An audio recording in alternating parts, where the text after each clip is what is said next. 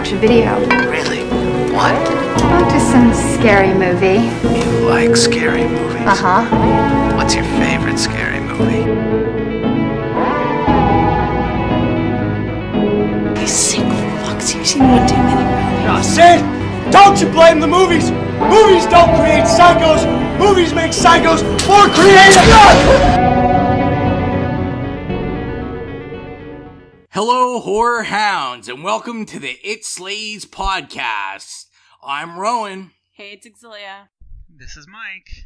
And we are here for the bonus episode. And this is a special bonus episode. Our first, second tier horror hound Patreon member picked a movie, and they get to pick a movie that we are going to review. And we're going to do the promo stuff before I say any more about that. Hey, are you interested in becoming a horror hound? Then join us at www.patreon.com/itslayspodcast and check out everything we have to offer. We have cool things from podcast shoutouts to picking movies all the way to maybe getting yourself a free t-shirt. So if you're interested in joining us and becoming a horror hound, join us at patreon.com/itslayspodcast. Join us. Just in evil, like in this movie. This movie that I said we'd wait to announce. That was a teaser. Well, let's just say it now. We're doing Evil Dead. No,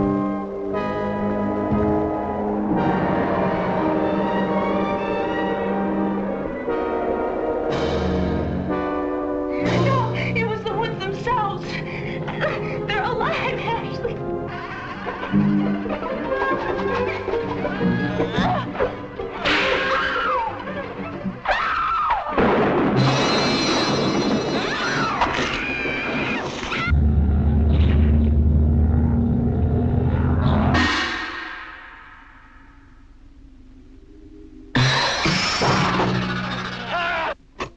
I fear that the only way to stop those possessed by the spirits of the book is through the act of bodily dismemberment.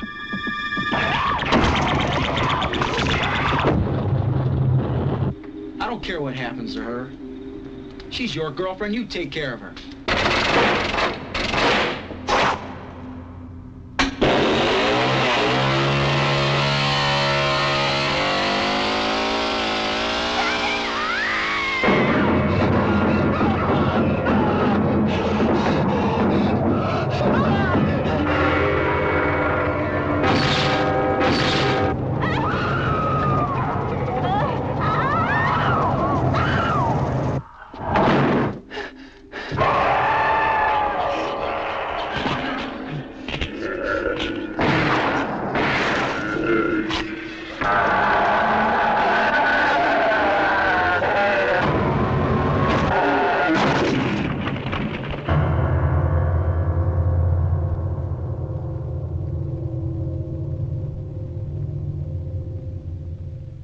Picked by Ashton. Woo. Yes. Thank you, Ashton.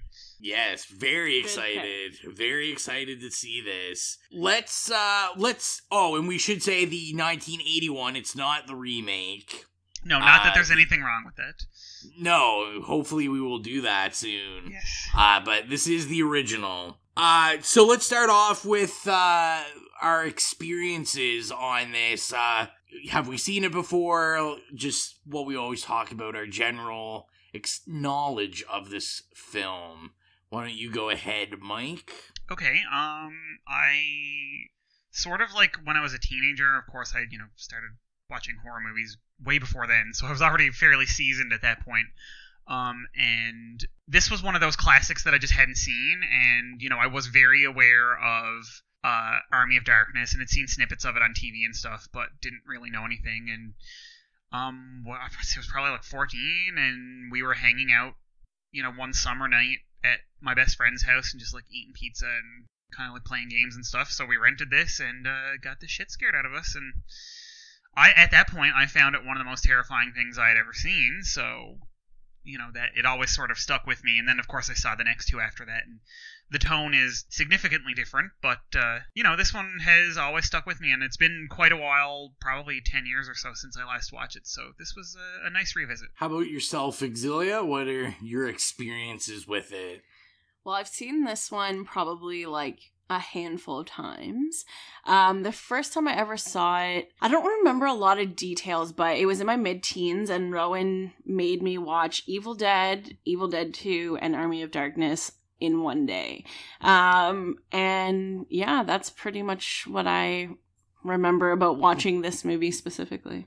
This Evil Dead. This Evil Dead. Yeah. Okay. Myself, I don't even know when the first time I would have saw this is. I know it would have been, I was younger than I probably would have comprehended it, because this is something we always owned on VHS, so I probably saw this when I was somewhere between 4 and 8 maybe. I always called this the mashed potatoes movie ever since I was a kid, just because of some of the special effects. I said, oh, that looks like mashed potatoes. So that's what I always remember. Was it mashed potatoes? I don't know, probably. Some sort of form of food. They kind of look like grits. We're getting right into the movie review. Sorry. I mean, this is a movie I probably see, I'd say maybe once a year, once every couple years. It's always in rotation. Definitely, one of my favorite films, I think. So, I have a lot of experience with it. And one time, Rowan and I and his parents went to Las Vegas, and they had, remember Evil Dead the musical?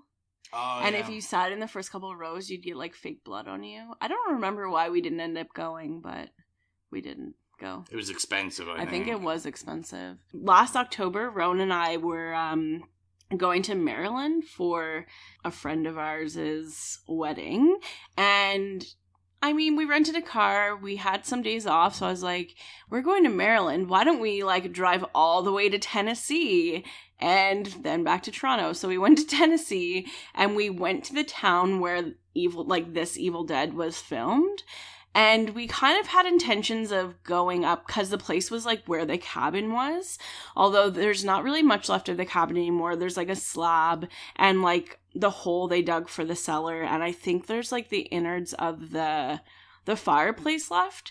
We kind of had intentions maybe we would go up there.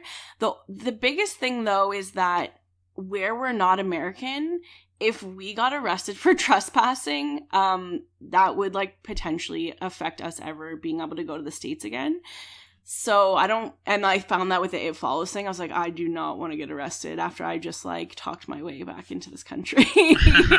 I'm not trying to get arrested in the southern states. Yeah. Also, now. I thought it would be a lot, the way to the cabin was I thought it'd be a lot more isolated than it was. Honestly, there was a home and their little field, and it was not a big field, it was a side yard, and then there was this windy road that was on a hill, because it's kind of mountainy a little bit, and it was this winding road, and it's only one way traffic going one way going the other. So unless I wanted to park at this person who probably owned this land that had all this fucking barbed wire that said do not trespass, if I didn't want to park in their yard, then I would have to park in the road on this windy hill, which also probably not the best idea either.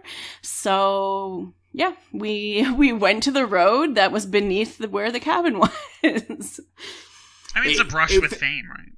Yeah. Really. It felt cool to be in the presence, the area. Well, and it was interesting too because it was in October, so there were the leaves were changing, and it was kind of the same time of year as the movie was set. Also, the cabin that we were staying at was about the cabin in Evil Dead was about 5 steps above the place we were staying, just to put that in perspective. Also, the town that we were staying in, or I don't know if you call it a town, community. We stayed in a community about 20 minutes away from Morristown, Tennessee, and they have their own chapter of the KKK. So yeah, it wasn't the most comfortable place I've ever been in my life. Super wholesome. Yeah. It's a great place. Yeah. So we will get into the trailer for Evil Dead, and then we will be right back. Okay, so that was the trailer. I love it. We always love the trailer. I love it. And as we said, we are talking about 1981's The Evil Dead, so I'm going to give you the quick IMDb bio for it. So if for some reason you live under a rock, and not a rock, but a actual rock, not the country. How would you live under the country? I guess geographically. Geographically. South of it. And you haven't seen The Evil Dead, you can get an idea of what this movie is about.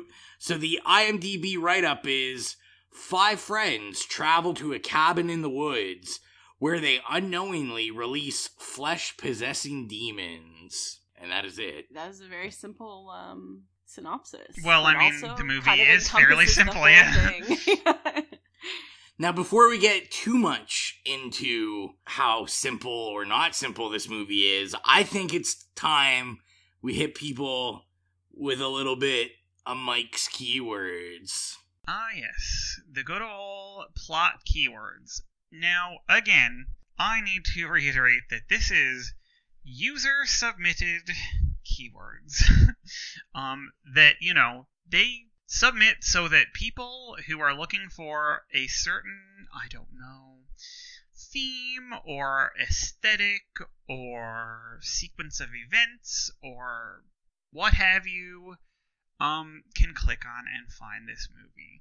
So it really tells you a lot about the personalities and lives and perhaps kinks or psychotic breaks in the people that are watching this movie.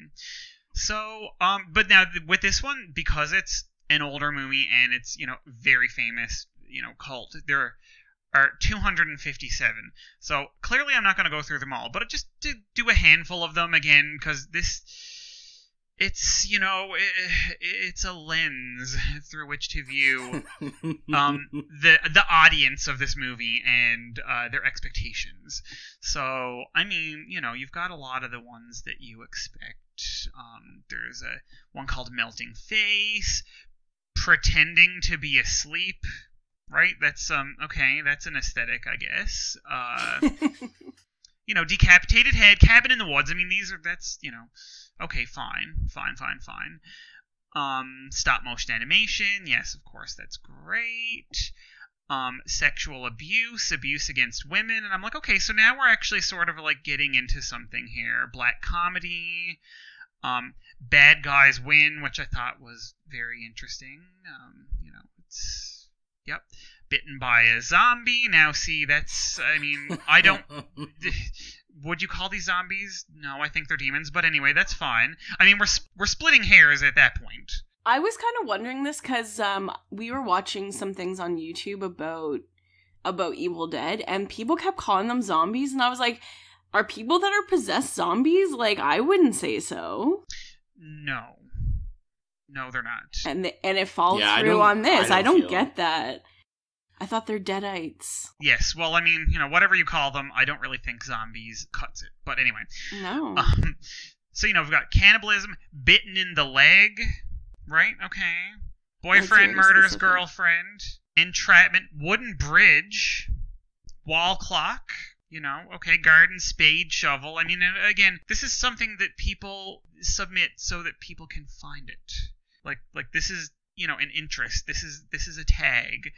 I want to see every movie with a wooden bridge in it. Oh, absolutely. A wall clock, right? Like playing cards, poked in the eye. A Caucasian.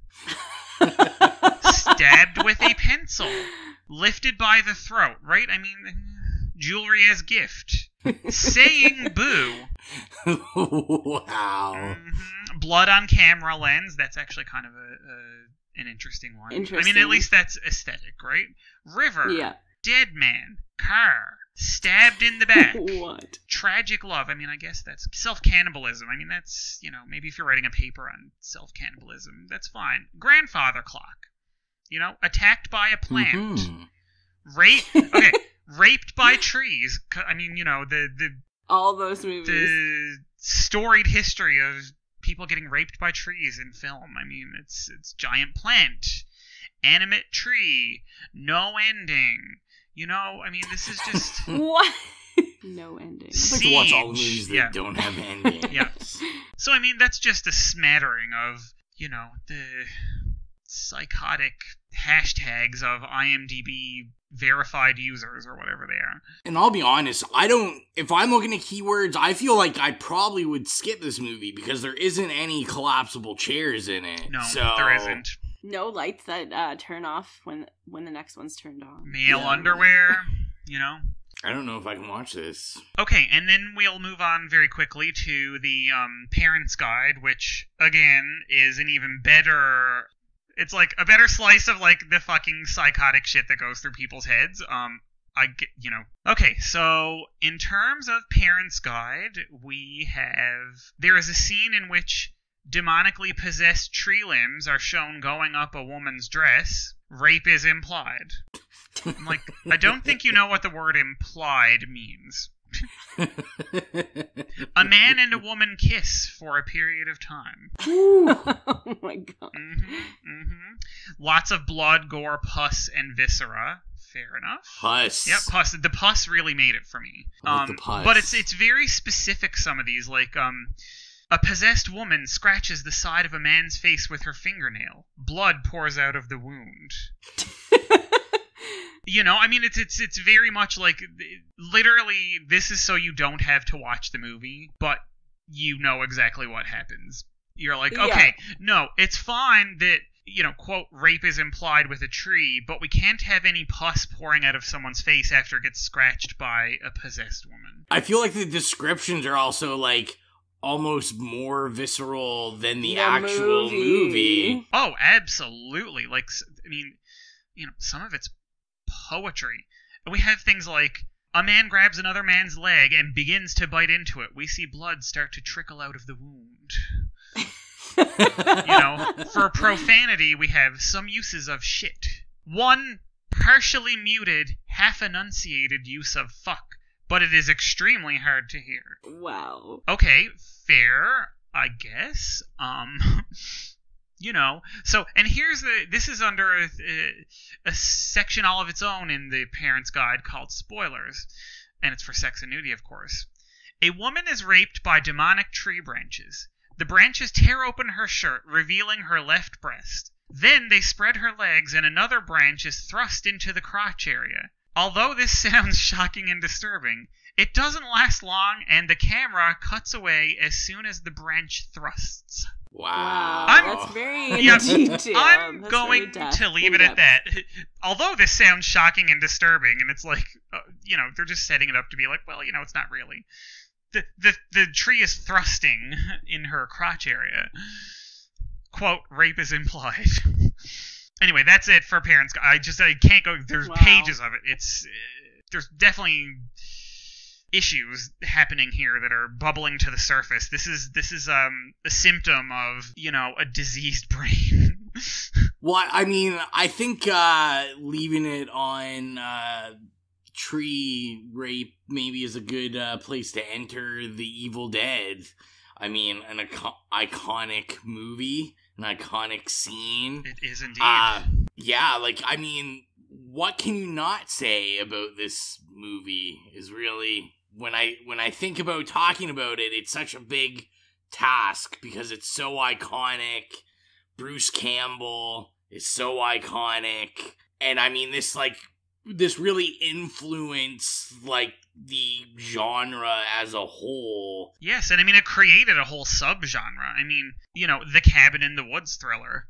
Be it possession, be it zombies, be it, like, slashers, like, all that essentially, like, really, to me, stems from this, especially, anything supernatural. Yeah, exactly. And I mean, another thing that I didn't really think about till this time watching it was how influential I feel this was in terms of cinematography. Oh, absolutely. Because there's so many great I didn't notice all the angle work. Like, there very rarely is any straight shots. Like, they're always tilted at this odd angle below or above. Yeah, the point of view changes all the time.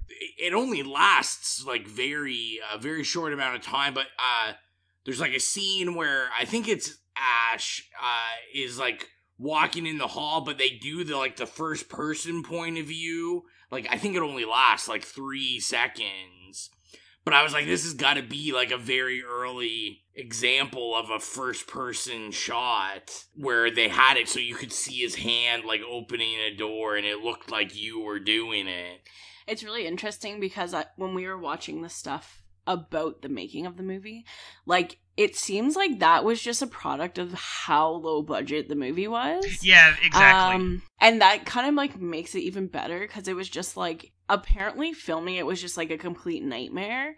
But, like, it definitely worked to the movie's advantage. Yes, yeah. I said that, like, the kind of, like, DIY, zero budget aspect of it, made, like, the set and the surroundings and, like, the cast, all that, like, it looks real. And I guess because it was, like, location shooting, that's obviously, like, a big part of it. It does, like, they look like real people. It looks like a real place. It's shot in such a way that, like I said, the cabin, like, we've stayed in ones like that, like, they're shitty. It's not, like, a nice cabin. Yeah. It's not a nice set that they, like, dressed up to look, like some shithole out in the middle of nowhere. Like, it is a shithole out in the middle of nowhere, but it's so fucking skillfully done that, like, none of it looks cheap, you know what I mean? And I think a huge part of that is, like, the camera work and stuff like that, just because he's so brilliant. The only part that looks cheap is the stuff that's, like, low budget, but it's kind of, like, aesthetic, too, because it looks like, I don't know, it just, like, adds to the movie. It's kind of just, like, it looks like that is what it should look like. Just, like, really low budget. Like how you're talking about the mashed potatoes. Yeah. Or whatever coming out of the arm. And, like, a part I really loved the look of, too, was towards the end. And how it's, like, I guess it is, like, was it stop motion animation? Yeah. And how things were, like, they were, like, melting after he burns the Book of the Dead. They're, like, melting and stuff. I just, like, love the look of that. It's certainly not high budget looking, but it just kind of adds to the feel of the movie. Yeah, well, and I was going to say, like, and I mean, I think eventually, and we'll probably get to it at some point in this podcast with, like, what happens when you put a budget, like when they remade it and you give it a little bit of a budget. But when I think about this, like, I don't think we would have gotten we wouldn't have gotten something so iconic had it had a budget. Yeah, for sure. Well, because, I mean, with the budget comes, like, studio mandate and all that, right? So yeah, well, and just everything, the homemade aesthetic of it to me is 80% of the allure of the film. It's like, you can tell, like, I mean, these guys, when they made it, were basically, they were like college dropouts. So it's like they were students and they were just like making something for the love of horror. And it's like, you can just tell how much they love the genre and, like, the care put into it. It's actually, and I thought about it with this rewatch, because, like I said, it's a movie I've seen hundreds of times, that it's actually, like, it's a pretty scary movie. Oh, it is. Like, I think it does a very good job.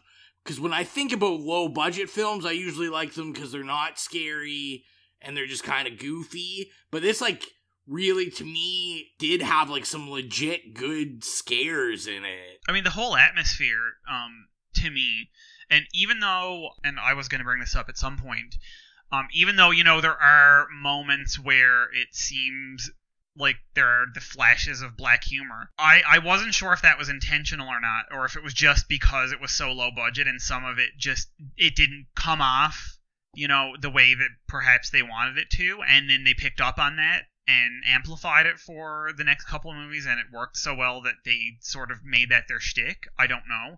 Or it could be potentially because I was so aware of Evil Dead 2 and Army of Darkness and, being sort of slapsticky and projecting that on ever since I watched it for the first time. But I mean, even though there are those moments, I still, like, to me, you know, when I was growing up and I would say to people, like, come over, we're going to watch Evil Dead and, you know, drink a few beers and, like, you're going to be terrified. Or if somebody's like, I've never seen a movie that actually scared me, or, you know, I never find movies creepy, I'd always be like, this is one of the ones we're going to watch. Because I did actually find it, like, fairly terrifying. You know, I remember the night that we watched it in my friend's basement rec room, you know, going home and actually, you know, like, feeling the hairs on the back of my neck stand up when I was getting ready for bed. I was just so fucking creeped out.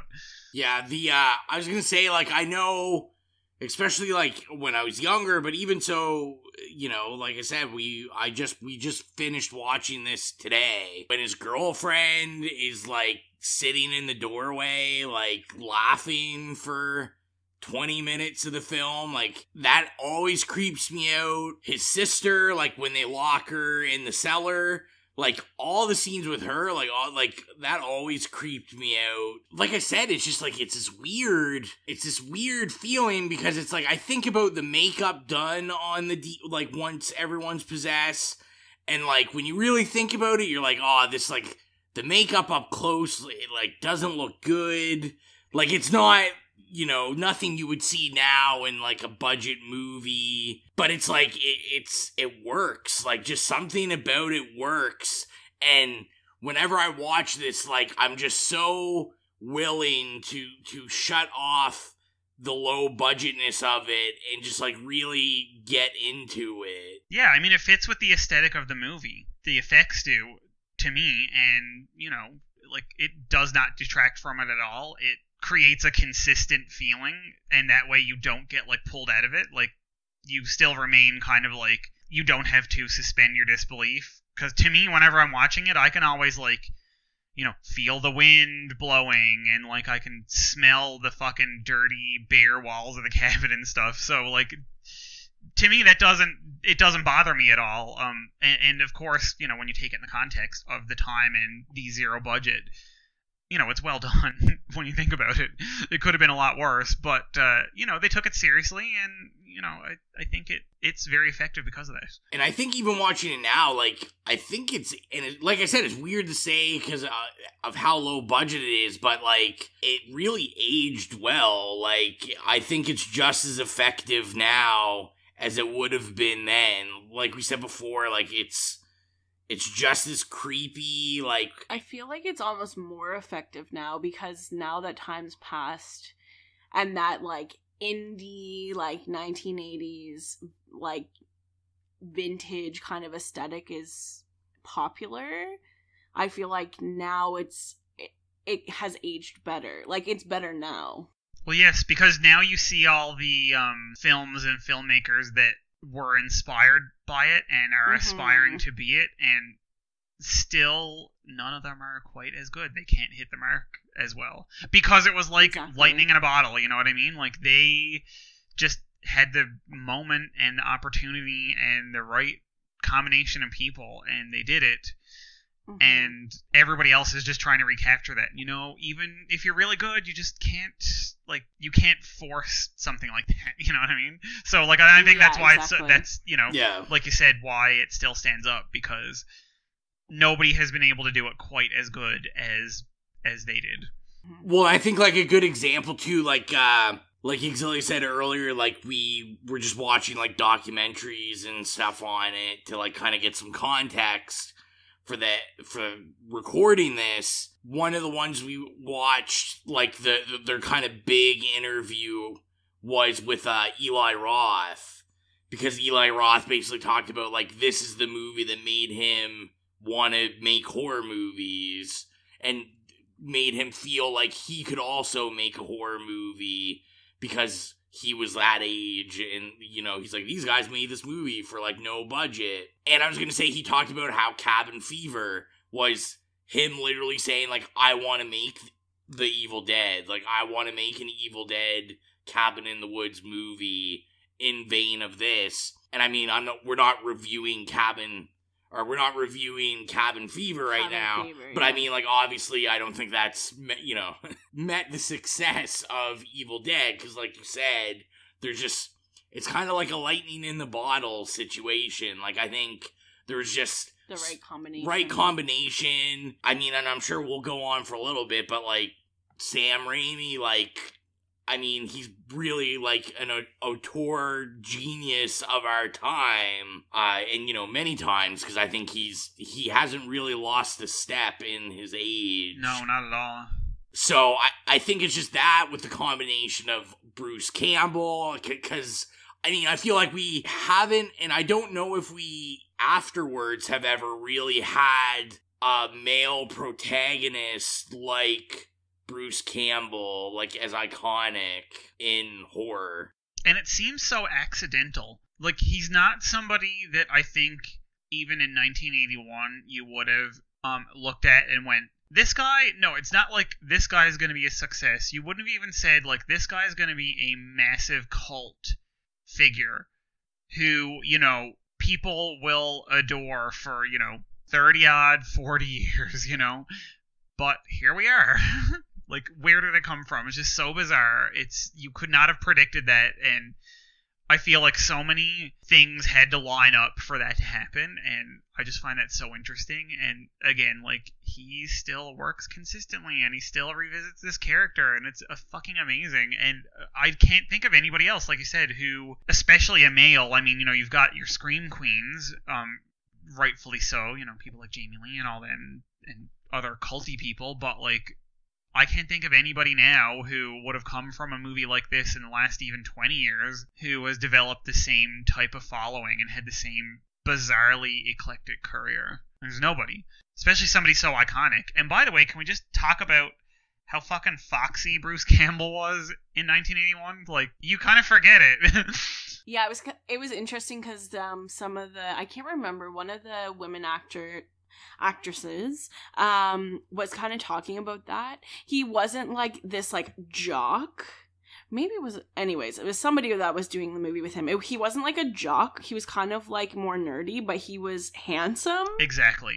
I mean, he straddled that line, you know, between archetypes. He was his own thing, really. Yeah. Yeah, and I feel too, like, because we slightly brushed the topic when we talk about Bruce Campbell, is like, when we bring up talking about like protagonists, like, this is really kind of the first like male protagonist. Oh, absolutely, yes, yeah. In horror, because we're kind of at this point in time bombarded with like Final Girl logic, where that's all really that had been seen before. Oh, yeah, so I mean, think about it. Like, 1981, this is, like, the height of it. You're, what, like, 4 or 5 years into, you know, that new horror boom, and especially with slashers and stuff, and it's, like, it's so... to me, that's what's so interesting about this movie, is that in putting the focus on a man, and especially, like, an adult man, you know, because they're like college age, but it's like older college age. You know, it's not high school people. These are not like teenagers, and they're not adults pretending to be teenagers. It just feels so weird to say that by putting the focus on a man and having the man be the hero, that it was innovative, because it sounds backwards. It sounds like you're going against the logic of like progress in society, exactly, and like feminism. But at the same time, it was, because it was played out at this point, you know, 4 or 5 years into the cycle of horror movies, that, you know, you were probably looking at his sister and saying, oh, she's going to be the final girl or whatever, and, you know, like, the two dudes are not going to have any personality, and they're going to, you know, get wasted first, but they don't, and that's what's so cool about it, you know, like, it actually, like, flipping the gender thing back to focusing on a man actually really worked in its favor. You know, and it created this unexpected, like, chemistry. Yeah, well, and I was gonna say, and it was like, it's like really brilliant how they like straddled that line, because as, you know, as I'm listening to you like talk about that, I'm thinking like how wrong that could have went, and it's like they really do this good job of dealing with like Ash's character and like masculinity, but it's like, it's almost like very playful, because he's very like goofy, and it like, even though you're supposed to be rooting for him, and he's doing, he's getting the power and harnessing his masculinity to beat up these demons and cut the head off of his girlfriend. I even think about, like, even more kind of racy scenes, like, where he's slapping Linda when she's laughing in the doorway. Yeah. But with it juxtaposed against all these other images of him in the movie where, like, yeah, like, he's just, like, a total mess. He's a doofus, like, anything that can go wrong basically goes wrong for him. And it's even, like, those, like, kind of little winks where, it's like when he cuts off Linda's head and then, like, the blood just, like, pouring onto his body, and it's, like, it's very, like, 1920s, like, stoogey, like, kind of. It's ridiculous. Yeah. Yeah, like, ridiculous. And I just, yeah, like I said, I think they really hovered that line very well, and it just could have went wrong, and it didn't. It worked. Yeah, because, I mean, when this shit goes down, he's like, fuck this, and Scotty has to take care of everything. It's not until Scotty dies and he's the last one left that he's like, okay, well, I guess I've got to take care of this shit now. I also love the, like, milk that comes out of Linda's face. I called it semen. It looks like, it looks so much just like milk. Well, I kept thinking of, like, Alien and Blade Runner and stuff, right? I was like, what is up with all the, like, white shit gushing out of, severed bodies in the movies in, like, the late 70s and early 80s? Well, but, like, we keep saying, like, it's one of those things where, like, yeah, like, I'm like, there's no way this isn't milk or something. But it's like, because it is done so well, it's like, you forgive this, like, you buy it, you're like, all right, I'm on board to, totally ignore this fact, and... Yep. It's like, okay, I guess when you cut the head off a demon, milk flies out of its stump of a neck. Sure. I will follow this movie logic. Yep, I don't blink, I don't question it. Horror hounds. Do you guys like horror music? I like horror music. Exilia likes horror music. We know Mike definitely loves horror music. So, if you love horror music like we do, join us on Spotify. We have a playlist up called the It Slays Podcast Horrific Playlist. We have some of our favorite tasty jams from some of our favorite horror movies, and we're always consistently adding to the list. And let us know. You can email us or Facebook or Instagram us and let us know if there's anything we should add to the playlist. I did want to bring up, too, that I had said to Exilia as we were watching because I giggled. I enjoyed, like, the beginning scene when they were, like, driving. I just said, we talk about, like, time and, everyone's like, oh, like, whatever's popular and, the 60s will come back in the 70s. And how he was like, instead of like a water bottle or something, he was using a mason jar. Yes, because I'm like, is he fucking drinking moonshine in the car? Yeah, well, that's what I was wondering. I was like, is it moonshine? Is it water? Rowan was like, these fucking hipsters. Yeah, I was like, what is this, 2019? Like, I know. These... Well, listen, guys. I have mason jars for... Yeah, I'm like, is this Exilia? Or? I have several mason jars with handles that, are, meant for beer and stuff. And I also, one of my 2 cocktail mixers is a fucking mason jar cocktail mixer. So I'm there making a martini with a fucking mason jar with, like, strainer on top of it. Rowan's parents, like, only use mason jars. And they're, like, mason jars, like, not ones with handles. Yeah, exclusive legit. Mason. Yeah. That, the scene, I love the scene where the car's driving through the woods. Something about, I don't know, I just like, something about that, I love the look of it. I love, it's this huge, I learned it's an Oldsmobile. This huge car, but it's this, like, sunshiny yellow, and I would drive that car. Yeah, and it's like and again, because you talk about the angles and stuff like that, like, yeah, it's going through that tight, it's not even a road, it's like a path through the woods, but it, like, just stays kind of like that weird distance behind it and follows it, and it's just, it's such an unusual angle to take, that it's, you feel like, oh, I'm on a trip here, Well, and it's such a huge car, and it is going down such, like, literally just like a path. Yeah. No, I love, the angle's amazing. I love how that's shot. I feel like a whole episode should be, like, dedicated to the, like, camera work of The Evil Dead. It's so well done. Well, that's another thing I had down, too, is, like, the very last shot where, like, the thing, whatever it is, and you are it, and you're, like, going from the back into the house and then through the front door and then into him. Like, I love that part. Like, that also, I love how that's shot.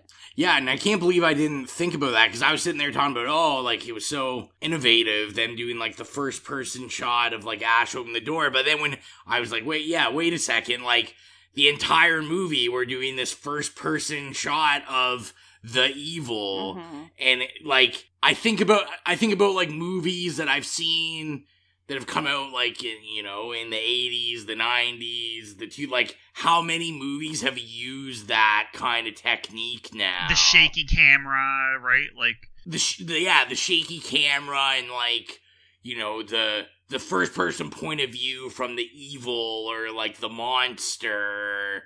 Like, it's such just a generic used thing now that, like, was brilliant of them to use. I did want to bring up, like, one of my two favorite camera shots were, there was a scene, it was after he shot through the window, and it does him looking out the window, but the camera, like, tilts almost to, like, this weird 45-degree angle for no reason, really, other than to be on this angle, and it's just, I think it really helped with the atmosphere, because as we see later, where, the evil's kind of making everything sound louder than it is, and, the clocks, he's hearing, like, everything in the cottage at, like, this, like, supersonic hearing. Yeah. And I think these camera angles, like, just throughout the movie, create this, like, uneasy feeling that, I think another shot was, when he's going to, drive his sister out, and the bridge is up or whatever. They do some really good angle work when they're talking to each other by the car, where it's just this bizarre angles, and it just makes you feel uneasy, because you don't really know why you're looking at this, like, at a 90-degree angle. Yeah, like, even when she's leaning out of the car when he walks into the darkness, it's same thing, and I, made many notes about that. Like, there's so many bizarre slanted angles, but that's they do that a lot during that scene. Like, when she leans out, it comes from behind, and it's kind of like sideways, and they just keep doing that, and it just completely fucking disorients you. And I guess that's the whole point. Like, you don't have a minute essentially where you feel like, okay, I can just, this is normal, I can just watch this for like a couple minutes. It's like, no, it's constantly just, it's sideways, and you're like, fuck, why is it like that? Like, it's just putting you in that kind of like headspace where you're constantly trying to like figure it out. Yeah, exactly.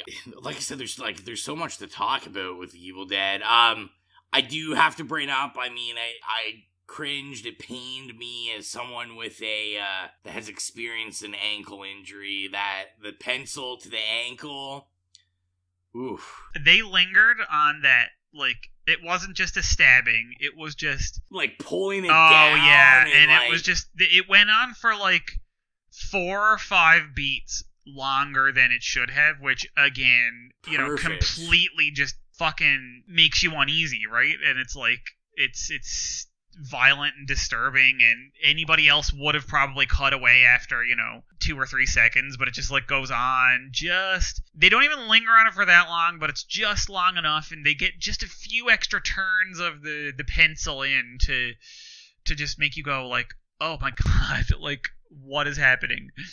I love how, like, the bloods and, like, the spider webs of blood kind of, like, spread. Oh yeah, like later on when she's in bed or whatever. Yeah. Yes.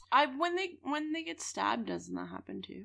No, that's when Ash goes in. Yeah, and she's asleep, and then he looks at her foot. Oh, yeah, right. Which is hand drawn. They hand drew those. Oh, really? It was beautiful. I thought it was really well done. Yeah, it added like that aesthetic and the feel. Like, it looks low budget, but it looks amazing. It's visually pleasing. Yeah, and it's just, like, I mean, clearly it's stop motion, right? Like, I assume it is the same as the other. And like we were saying earlier about even though the effects are, no budget, we're not even going to call them low budget. And, how they fit in with just the whole, like, it's a very consistent experience in the movie. And I found that, like, the stop motion, like, kind of stuttering of it and how it kind of fucks with your sense of time for a few seconds, because it's like you can just see that sort of like stopping and starting of progress or like decay happening. And it's just really cool because they keep showing like the clock stopping and then speeding up. So it's like, and to me that fits in with the whole disorienting feeling and like the weird angles and like time keeps stopping and starting. And like he said, there's an hour until sunrise, but it feels like it goes on for like ever. It feels like forever. And I just thought that was so cool that, like, to me, the stop motion like aesthetic really played with that sense of time stopping and starting arbitrarily because of the presence of these demons. I thought that was really cool. Like I said, it's like I just gush about this. Oh, absolutely. I mean, like, movie, there's just I feel. for something that's so on the surface and, like, narratively simple, because it is. I mean, the narrative, like, you can describe it. You could go from the opening to the end and just describe what's happening, in, like, 3 minutes, realistically. But... yeah, exactly. There's just... it's so skillfully done that, you can just fucking gush over it, like you said, and pick it apart. I did find, which, I mean, I guess, like... it's not really a problem, but I thought it was kind of funny because as I was watching it, so, like, when Ash goes into the basement, and I'm like, oh, like, I can't wait for this to happen, and then I realized, like, oh, wait a second, that's Evil Dead 2, and there's, like, a lot of scenes like that where I'm like, oh, yeah, I remember when this happens, and I was like, oh, wait a second, that's Evil Dead 2. Oh, okay, I had the same problem. Yeah, because I was thinking about, like, when he walks down the stairs and, like, the demon, like, grabs his ankles and all that stuff. And then I was like, oh, Evil Dead 2. And I think where they're so similar, because, I mean, essentially the second one was a remake. It's definitely, a remake, exactly. When we had watched it that day, that's why I said, I was like, isn't this just, like, the same movie? But... with saying that, I mean, although, like, and I'm sure we will review Evil Dead 2, and I will get into my spiel about my love of Evil Dead 2, even when I was disappointed, because I was like, oh, that's Evil Dead 2, I wasn't disappointed with anything, that didn't happen, because this is still so well done. Even the lighting, because I got worried as I was, trying to put my critical lens on it. So, like, obviously it was a low-budget film, and lighting was an issue. So, like, when they're going in the basement, I'm thinking, okay, he's got the lantern, but, like, this is older, so they just kind of, like, had lights on in the basement so you could see what he was doing. But then as it played out, and I'm like, actually, like, this actually really works well, because they made sure not to light it too much, so that, they could have lit it fully, and then I could have saw everything, but they did such a good job of just making sure, like, everything looked real grungy. I thought it was really cool. They had a poster for The Hills Have Eyes down there. Yes, like, the nod to The Hills Have Eyes, which I never noticed till this viewing, and I'm like, what a great nod. Oh, yes, because I remember I had this Clive Barker horror book, which I've probably talked about 1,000 times already, but I feel like it was maybe in there, because this was, like, when I was a youngster and before, when you have to, like, dial up to get onto the internet, and if somebody went to make a phone call, it would kick you off. But I feel like it was maybe in there somewhere where they said Sam Raimi had the torn poster of Hills Have Eyes for no discernible reason, because why would there be a torn poster for The Hills Have Eyes in the cellar of this fucking cabin, which clearly has a history of, like, ritual and demonic possession and murder, and that anthropologist that was there loved The Hills, right? I mean, like, it's like this academic's cabin. Yeah, but then how in Nightmare on Elm Street 1 then, and this is actually, and I'm going to go back to my first experiences with this movie again for a moment now, so please bear with me. And they were mentioning then that how Wes Craven returned the favor of having his Hills Have Eyes poster in there by when Nancy is trying to stay awake, when she's barred in her house in Nightmare on Elm Street 1, and she's worried about, her boyfriend Johnny Depp getting murdered because she can't, control him. And she's lying on her bed watching this black and white movie on TV, and it's the fucking Evil Dead. And I did not know this for years. I saw awesome. Nightmare on Elm Street 8,000 times before I was even 12 years old. I was obsessed. I rented it, when I was 8 and fucking taped it off. I dubbed it. I'm sorry, VHS gods. I dubbed a copy of it, would just watch it over and over. And I just thought it was some random old 30s movie that she was watching because it was on this shitty black and white TV.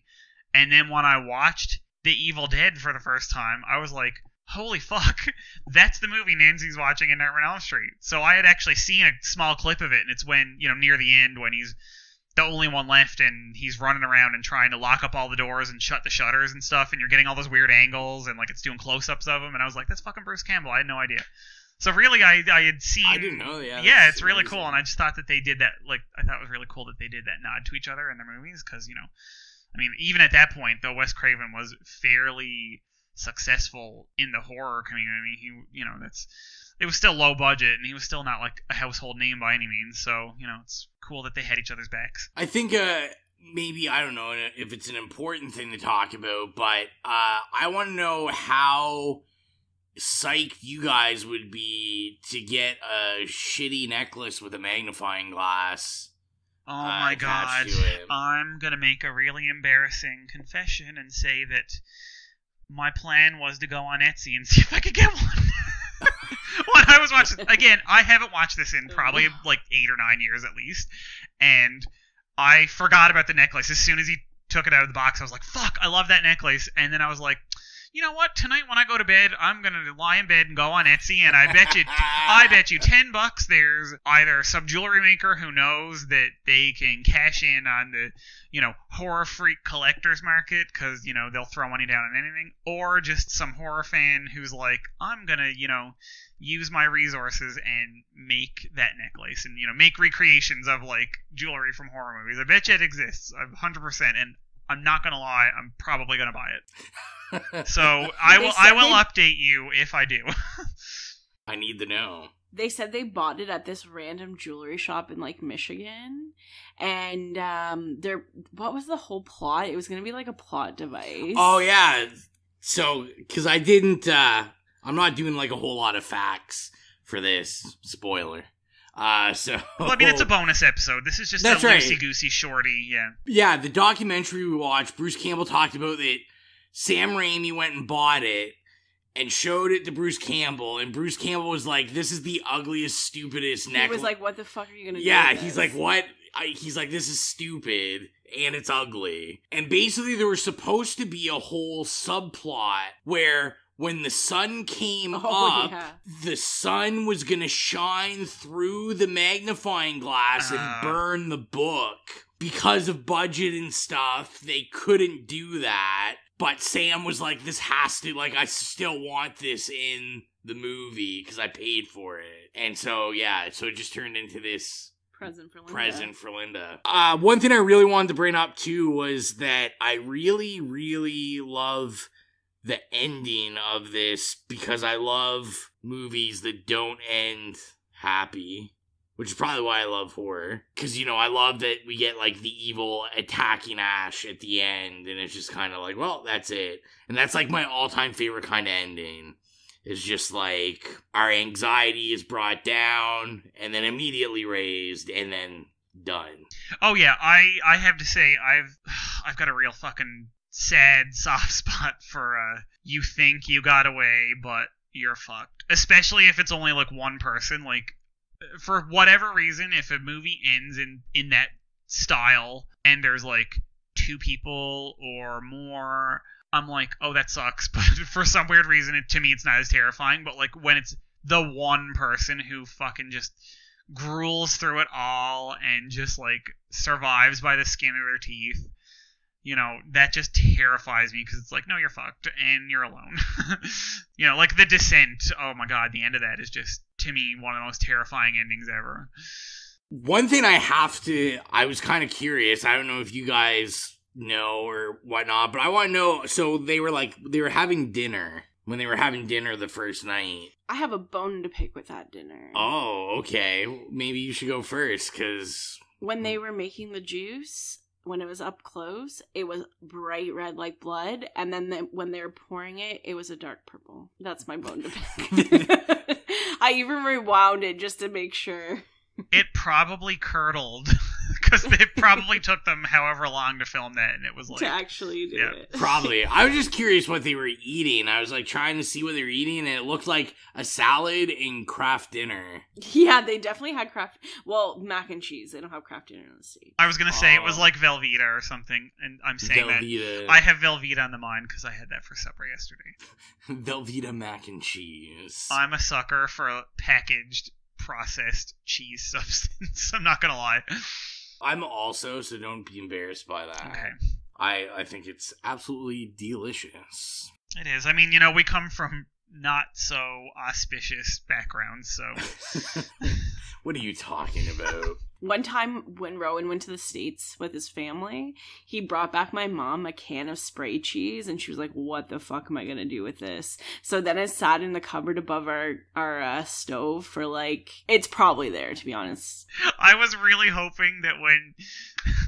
you said that she said, what the hell am I going to do with this? He was like, well, this, and then took it and just, like, sprayed it directly into his mouth. Like, that would have been amazing. That's why he said, like, she didn't say, what the hell am I going to do with this to him, but when I had never heard of it, and then Rowan told me how to eat it, and I was like, oh my god. I was, like, super happy to find spray cheese in the States, because A, they don't sell it in Canada. That's not a bad thing. I don't think. No, I'm pretty sure that it's a health hazard, but anyway. Oh, I'm sure. But I always saw it in, like, I'd see it in movies and stuff. Oh, yeah, they'd always just, like, you know, some jock would be like, I'm going to put spray cheese. So I was always like, I want to try that. And then I was, like, super excited when I found it. Sue me, okay? Jeez.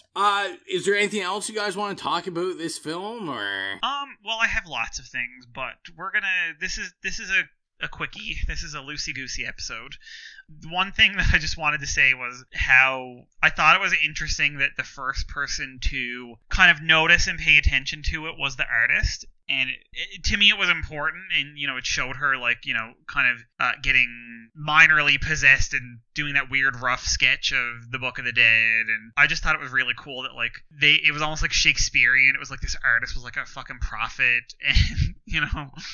I just thought that was really interesting because, you know, a lot of times, like the artist, like, was more aware and perceptive of, like, change in the evening. Like, she kind of saw it and felt it when everybody else didn't. And I just thought that was really cool because, like, you know, she was a little bit more sensitive to, you know, things that were happening around her. And then, you know, of course, they didn't believe her.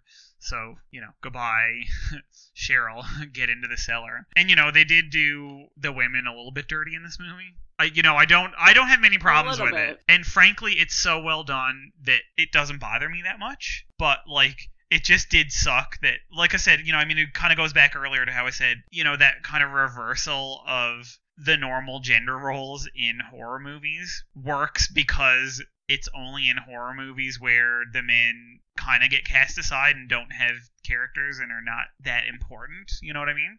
But, you know, that said, it did work because of that, but also I feel, like, uneasy sometimes because they did do the women dirty, and they got a few slaps in on them, which, you know, it was all in the name of black comedy, but it still was like, I feel like maybe they would have done that a little bit differently today, but everybody seemed to be really having a good time doing that movie, so I feel like if it didn't bother them, and I don't know if it did or didn't, I'm not going to put words into their mouth, it worked, but I had issues. I feel like one of them talked about how they didn't like it. I guess, like we said, because we watched the documentary, and, like, they did interview all three actresses. And, I mean, they're all very appreciative that they were in this, because none of them really did anything afterwards. Only one of them was, like, an actual actress. Yeah.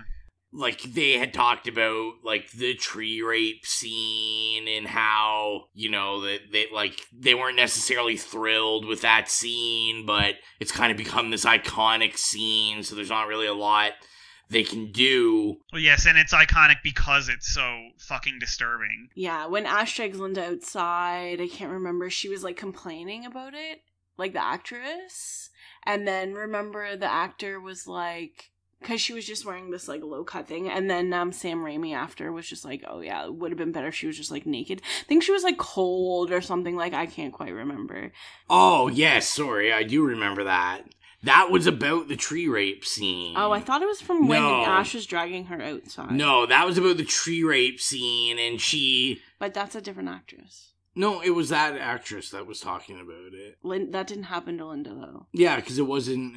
Oh, she was just talking about the other actress. Yeah. Oh, okay. I don't really know the whole story, I guess, because in the documentary we watched following watching this, like, Bruce Campbell and Sam Raimi weren't in the documentary. It was basically people that were on the cast and the crew, and then those actresses. And I had said to Exilia that I kind of felt like none of them were really big horror fans, and they kind of appreciate the movie because it's a cult thing now, but they aren't films of the genre, so they're fans of the genre. They're not films. They're people. They have, like, a lot of complaints about it that I think just kind of come with the territory of a horror movie. I don't know. Tough luck, I guess. I think that complaint was more about the conditions. Yeah, it was just mostly condition stuff. But to me, like, you know,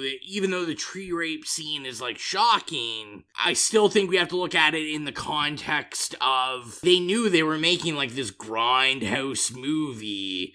And, you know, like Last House on the Left, you know, like I Spit on Your Grave, like, you know, this stuff was really, like, shock horror. So it was, you know, stuff that they wanted to appall you and be like, I can't believe I'm watching this. Yes, yep, like The Hills Have Eyes, which, you know, exactly. The torn poster was there. It's a signpost. This is the type of movie that we're going for here. Exactly. Just a reminder to follow us on all of our social media at It Slays Podcast. We're on Twitter, Facebook, Instagram, soon to be on Tumblr. Of course, we're on Spotify and iTunes. And if you're adding us on iTunes, don't forget to leave us an iTunes review. It doesn't even need to be 5-star. We appreciate 5-star. But the most important part is we want to hear from you. So write us a text review in the iTunes app, and we will make sure to give you a shout out on the podcast. Every review helps as it bumps us up in the search engine, and, you know, that's what it's all about. Back to the podcast. But yeah, so I say let's get to rating it. I keep saying over and over again, I feel like you could do 5 episodes on this, and who knows, maybe sometime we'll revisit The Evil Dead. Let's start with Exilia this time. Oh, thanks. I would give it actually a slay. I feel like it's like a classic. If you're gonna give people 10 different horror movies to watch that have never seen a horror movie before, I feel like this movie would be in that list. And I love the aesthetic. I love how it's shot. It doesn't, like, drag on. I don't know. I just, like, really... I think it's a great movie. And I would give it a slay as well, with, like, capital letters and exclamation marks and 6 pluses. Like Exilia said, like, I think there's probably something wrong with any person that this isn't in their top horror movie list. And Exilia said top 10. I'm gonna say top 3. Like, I feel like this is that good that it should be in any top 3 list. Is an iconic film that's a must-see. To me, if someone who's never seen horror and wants to understand horror, you need to watch this movie.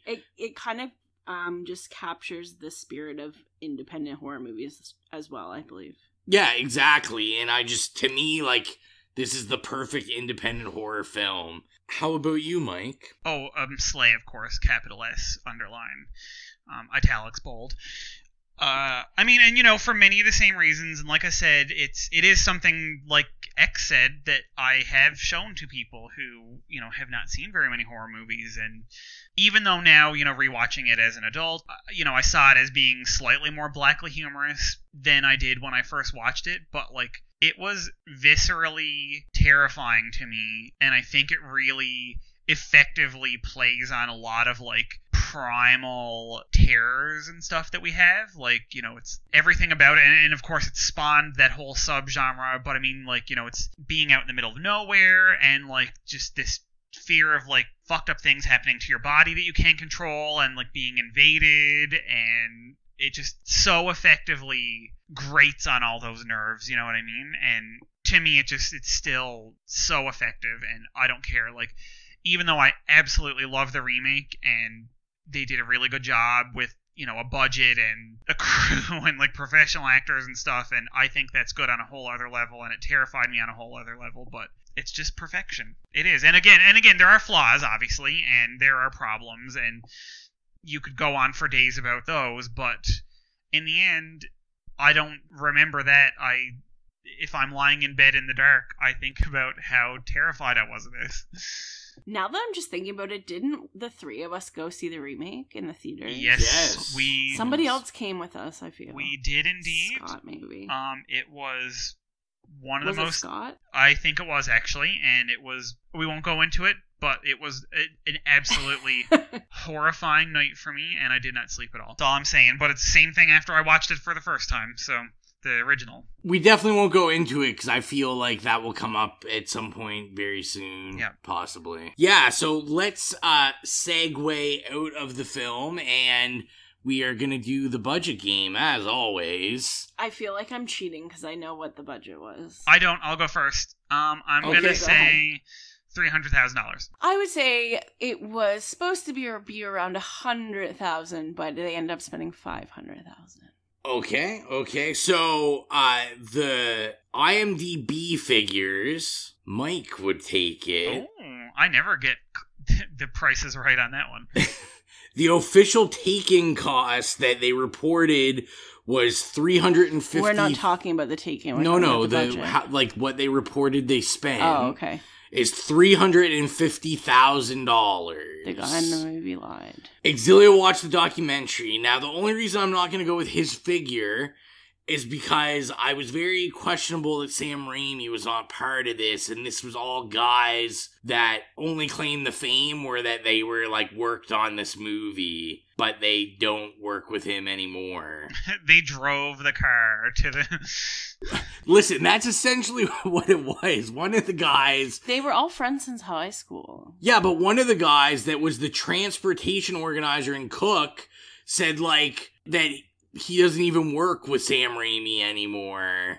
And he was like, I don't work with him anymore because he kept firing me from the movies. So he just doesn't hire me anymore. So maybe it's better off, let's just say that you and Exilia tied. Because it could be... I'd say up to 500,000. I feel like they always try to hide costs and say it didn't cost that much. So let's do the Taken. How much did it make? Exilia.